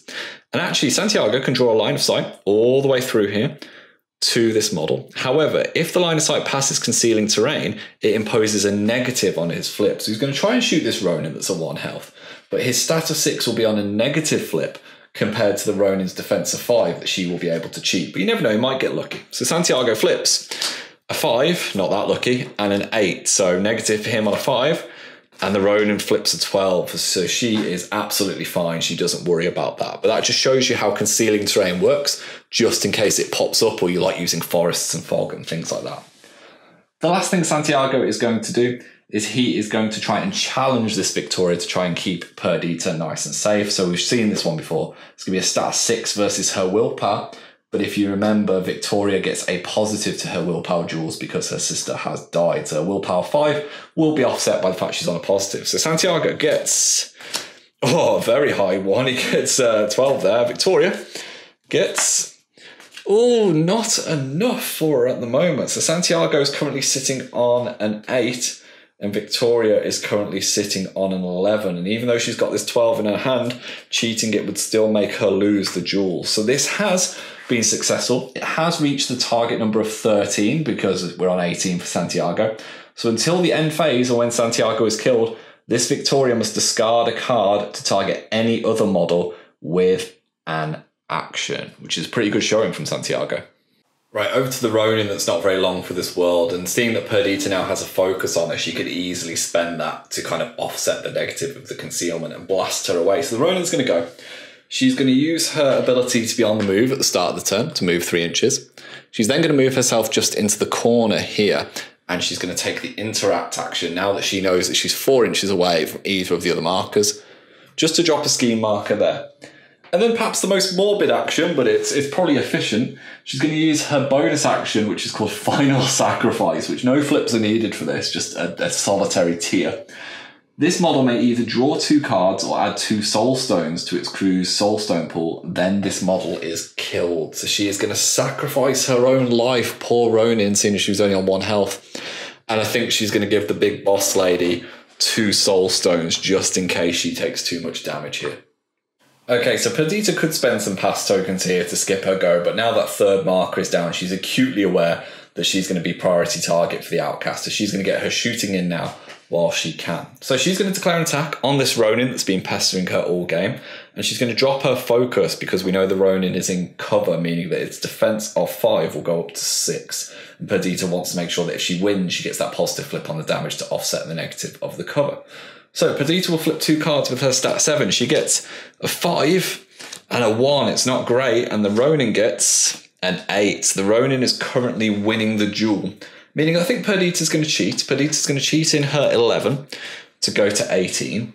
But the Ronin is on defense 6 because it's in cover. So it's going to cheat in this 12. So they're both going to be on 18, meaning this would be a double negative flip, but because Perdita focused, it will just go to a single negative. So this will be 2 cards picking the lowest. No triggers to declare here because she flipped a crow. So a moderate and a weak. So the weak will be 2 damage that goes through to that Ronin, which leaves it on 2 health, which is a problem because if Perdita could have done more damage, knocked it down to 1 health, then she could have killed it with her second action. That's going to be a bit more tricky for her to do now. So Well, what can Perdita do about it? The next thing she's going to do is she's going to try and use her target practice ability. And this is a really good kind of like anti-scheme ability. So it has a range of 20 inches and it's a stat of 6. And it says the target number of this action is equal to the distance in inches between this model and a target scheme marker. If you're successful, you remove the target. So she is going to try and shoot this scheme marker over here, which is 9 inches away. So she's on a stat 6 with a TN of 9. So she only needs to flip a 3 here and she will be successful. She gets a 4, isn't that convenient? So she just, pew, like, you know, the cannons in the old Western films, shoots that marker away and it is gone, which means the Victoria is going to have to put it down if she wants to be able to get that point, which is a nuisance for kind of killing AP of the opponent, which is a really effective technique. Perdita still has one more action left, so what she is going to do is she is going to declare another shot at the Ronin, because why not? We'll see what happens here. So it's going to be a straight flip versus the Ronin. Stat of 7. Perdita gets a 10. The Ronin, gets a 12. So Perdita could cheat here, but she's not going to have anything high enough to be successful. That's pretty much her done and pretty much the guild done. So all she's going to do now is trigger her App or L ability. And she's going to discard this 6 to have Santiago take one more action for her. And I think what Santiago is going to do, he is just going to declare a charge to try and tie up this Victoria. So he's going to charge to there. Now, if you remember, his gun counts as a close combat attack. So he's going to declare an attack on Victoria Chambers, who gets a positive flip to her defense because her sister is dead, sadly. So Santiago, with his stat of 6, is going to flip a 2. Victoria, with her stat of 6 on a positive flip, is going to flip a 2 as well, and a 7. So she is currently on 13. Santiago's going to see if he can push the envelope. He's going to cheat to a 10 to take him to 16. And this is tricky for Victoria because she hasn't got anything good enough in her hand. So she's just going to have to take it. So this is a stat of 13 versus a stat of 16. So Santiago will win this duel and he will declare the critical strike trigger, meaning that he will be able to add 1 damage to this flip. So difference of less than 5. So negative flip for Santiago. More importantly, he's just tying up Victoria. So we flip 2 cards. A severe. And a severe, of course it is, which would be 6 damage going through to Victoria, which is a heavy attack. But if you remember, that Ronin very kindly gave up some soul stones, so Victoria's going to spend 1 to see if she can reduce that damage. So she flips 1 card, which she can't cheat. She flips a moderate, so she reduces that 5 up to 6 by 2. So she takes 4 damage, which puts her at half health. And that is the end of the guild's activations. So we have back-to-back activations now for the Outcasts as they try and see if they can rack up enough points here. So we're going to go with our Ronin first, who has got her on the move ability to push 3 inches just to this position. She is going to then just walk herself over the halfway line just to here, and she is going to place her final scheme marker down, just replacing that one that Perdita selfishly blasted away. And we're going to round off with Victoria, and yeah, she's not had a good day, has she? Her sister's dead, her scheme marker's getting blasted. So she's going to take it out on Santiago, because why not? So she's going to use her stat 7 katana. She's going to spend that soul stone that the Ronin sacrificed her life for. She get a positive flip of stat 7 versus Santiago's defense of 5. So Santiago flips an 8, it's not bad. Victoria flips a 3. Oh, and an 11, that's much better. So she ends with a total of 18 to Santiago's, 13-ish?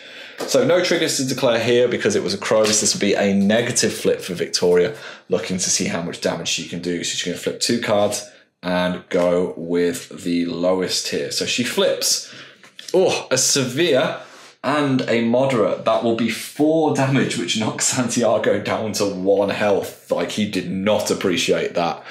And I think, if he didn't appreciate it, let's do it again. So this is going to be a straight flip this time because Victoria doesn't have any more stones to use. So she's going to use a stat 7 katana versus Santiago's defense. Victoria flips an 11. Santiago flips, a 12. So Santiago ends on a, 17? Victoria is on a, 18, I think there. Now, she could declare the mass trigger, which is this one counts as mine, or that one counts as mine. Another friendly mercenary may take an attack action targeting the same model, ignoring friendly fire. But unfortunately, this Ronin can't see Santiago because they're both height 2, and there's this height 2 crate in the way blocking that line of sight. So it's just going to be a negative flip for damage from Victoria. She can't declare that trigger. Let's see how she does. She flips, or she wants him dead. She flips a severe and a moderate, which absolutely brutalizes the poor man, ends his life, and drops another corpse marker down here, which is, you know, pretty good revenge for your sister being killed. It's not all of the revenge, though. I'm sure there's probably a little bit more that Victoria can do. I wonder if she flips really well here, she could knock Perdita down, because Perdita is only on 8 health. So let's go for it. Victoria's going to use her final action to declare a charge. She's got a 6-inch move. She's got a 1-inch melee range, so she's just going to go to there. And she's going to try and swing at Perdita and see how we do. So this is going to be a straight flip for both of these models here. And let's see how they do. Perdita, defense of 6, flips a 1. Victoria, attack of 7, flips a 6. So, Perdita's going to have to cheat in this 7, which will take her to 13. Victoria is going to cheat in this 7 to take her to 14. And this is going to be a negative flip for damage here. And this could potentially sway exactly what we need to try and get the final points to make sure that we hammer home an outcast victory. Let's hope for no Black Joker, though. Well, we know we haven't got it because it's in our hand. So, negative flip. Moderate. And, moderate. That's 4 damage on Perdita, which knocks her down to 4 health and will finish off the game in bloody fashion. And here we are at the end of the game then. I think there's more corpse markers than anything else now. That was a hell of a bloody demo game for you. But we'll be able to tot up the final scores with only 3 models left on the board. So, the Outcasts were successful in getting down their 3rd scheme marker, so they scored the strategy for the 3rd time. And they were able to get Perdita down to half health so they can use the reveal part of the assassinate scheme, which means they are on a total of 4 points. The guild, on the other hand, already had their token down for 1. However, they had scored their assassinate for the first part, but they were able to get the other Victoria off the board, meaning that turn they earned 1 more point and finishes them on 3. So in today's battle, the Outcasts have emerged victorious, and that will bring us to an end of this demo. Well, hard-fought victory for the Victorias then and the Outcasts. Now, what a game, and hopefully that has given you some semblance of how this game functions and how it works. As I said, the app and the rulebook are available for free online. I'll also chuck in some links that will assist you with your learning further. But the main port of call that you can now go to is our battle reports for Malifaux, which are designed in the same way and edited in the same way, but they use that prior knowledge and will explain to you how specific crews work. Now, if you're looking to find a crew that fits your playstyle, can I direct you to our Malifaux Masters series of videos, which are short 10 to 15 minute videos that give you a breakdown of each keyword, how they play, and example lists, so you can find something that fits your playstyle. If you want something a little bit more detailed, let me point you towards the Malifaux podcast that we also host, which you can find on your desired podcasting platform, which has longer episodes where we talk about the strategies and the breakdowns of each keyword, as well as how to use those models. If you have any questions about rule interactions or anything that I can help with, please feel free to use the description below. And remember, there are also really helpful people that you can find on Facebook, on the forums, or even in your local community. I hope this has been really useful for you. If you do like the video content that comes from this channel, please do drop us a subscription and let me know what you'd like to see in the future. Take care, folks. Hi guys, thank you very much for watching our content. It means the world to us. If you'd like to see some more videos, they should be over here. If you'd like to support our channel, keep these lights on. You can find links to our Patreon and merchandise in the description below. See you later.